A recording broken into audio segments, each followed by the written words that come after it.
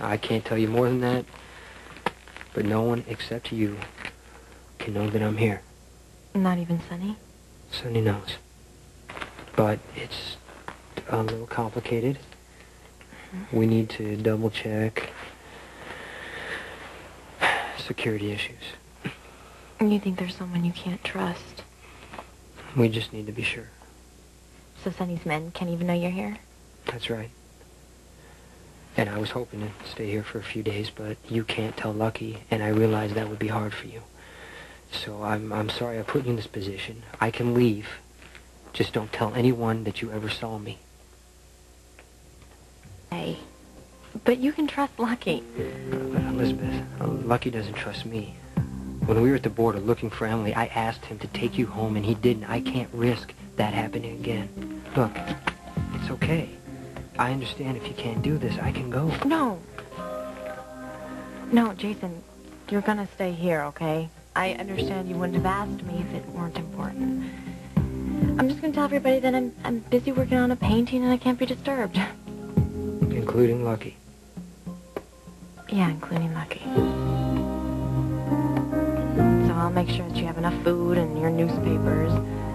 Anything else I forgot? That's it. Thank you. You can count on me.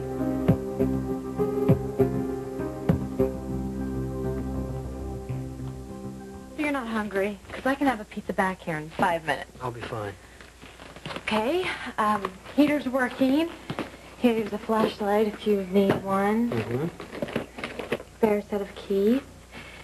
Is there anything else? Nothing. Okay, well, I better head back to Kelly's to meet Lucky before he comes back looking for me. I guess you heard us earlier. Yes. Lucky and I worked everything out. We're better than ever. I'm glad for you. Yeah, me too.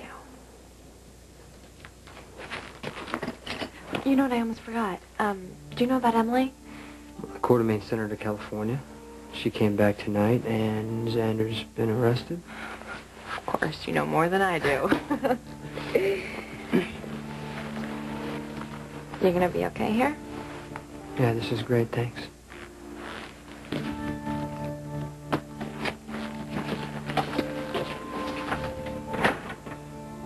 I'm really glad you came to me.